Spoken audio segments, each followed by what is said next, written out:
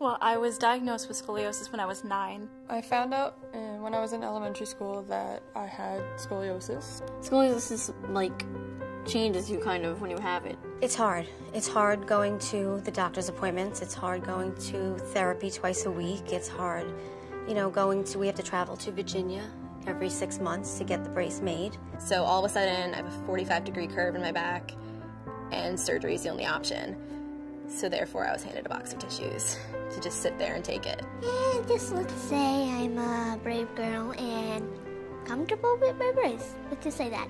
Yeah, I had quite the body deformity. If you looked at pictures of what I looked like when I was younger, you physically saw that my upper rib cage slid to the right while my lower bottom just hung over to the left. It's unusual in a high school class to not have 1 or 2 kids in a scoliosis brace. Well, I know that it's like, if it's not treated, it could become something worse, and that when it's treated, it becomes something smaller. If it curves too much, it could crush your organs. My pain became very persistent. I had a lot of back pain. And one day I asked my mom to rub my back, and she lifted up and she just gasped because she saw a huge rib hump and another rib cage that just collapsed in. It hurt.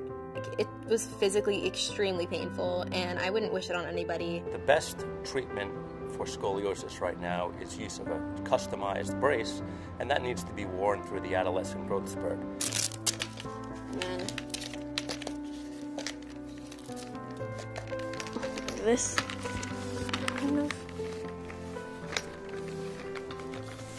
Okay. You know, I wore a back brace for 16 hours a day for 3 years. And, you know, every 3 to 4 months I had x-rays. It's like you see like the pile of all the x-rays on like the counter, and you pull them up and you just see like my progression throughout the years. And it's just crazy the amount of x-rays I had to get. She's a young lady, and, you know, all that radiation can be damaging, and I don't want her to, she's got enough going on. There's been a new recognition about being as safe as possible in healthcare, but also specifically with regard to exposure to radiation. If I could reverse it and use EOS, for example, something with less radiation, I would have done it in a heartbeat. It's better for you. Well, it is better for me. It's more healthy for you to have less. Instead of that old plain old x-ray. Right.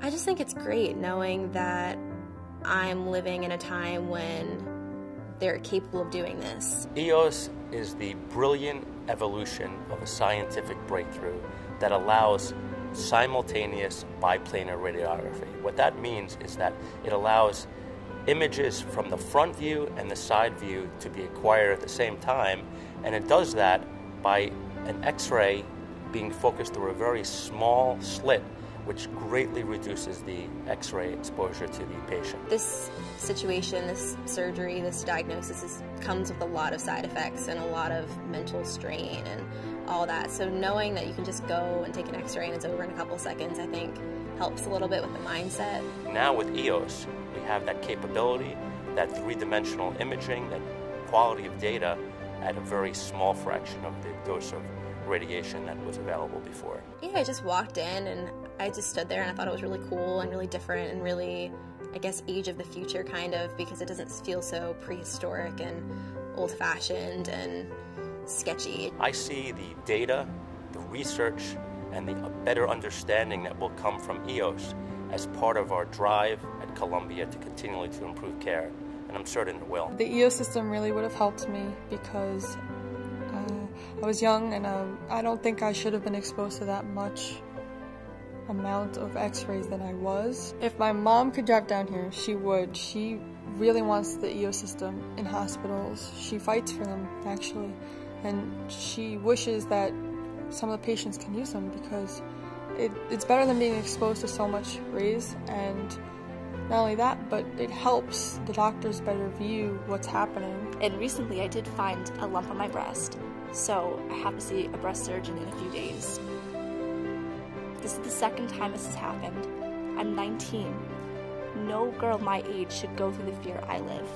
You know, I do breast exams every month because I'm just afraid. If there was an EOS system close by, I'd take her there without a doubt, every time. I would actually kind of look forward to the appointments instead of having to, like, oh, that machine again. Oh, that machine again. I think it should be everywhere.